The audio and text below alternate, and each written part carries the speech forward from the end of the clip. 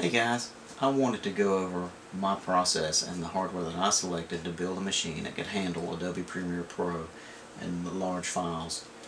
Previously I had a laptop that couldn't handle it. It would just overheat and shut itself off. So it was time to buckle down and build a machine that could handle processing large amounts of video in Premiere Pro.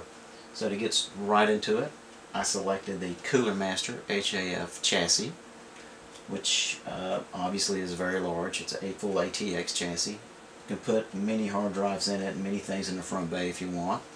Large fans all the way around, fan on top and the rear. And the motherboard that I selected to put in this machine is the Asus Rampage 5 Extreme. It is a LGA 2011 version 3 Intel processor, the Haswell.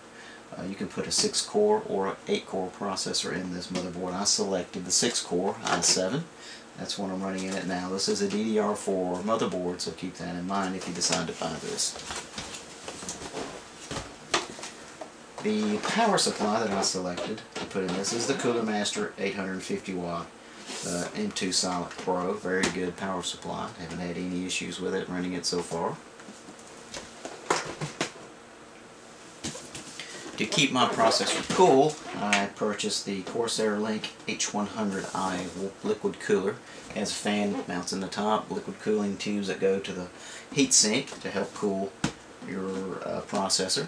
It's very easy to install and seems to work very well. It keeps it very cool even when I'm rendering videos in Premiere Pro.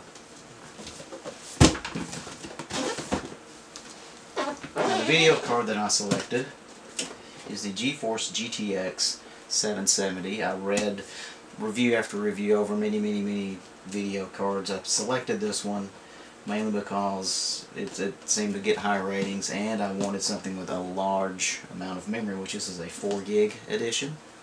So haven't had any issues with this as well.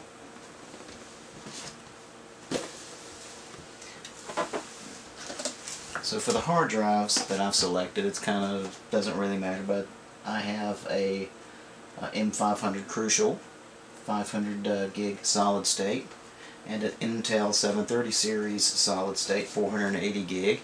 One is for my operating system. One is for my scratch drive. That's where I store videos and I'm working on currently, because you get a lot more faster read rate with a solid state drive. Now for my media storage, I have two 3 terabyte hard drives that are configured in a RAID 0. So basically a mirror of one another. If I lose one, I still have a backup on the other hard drive.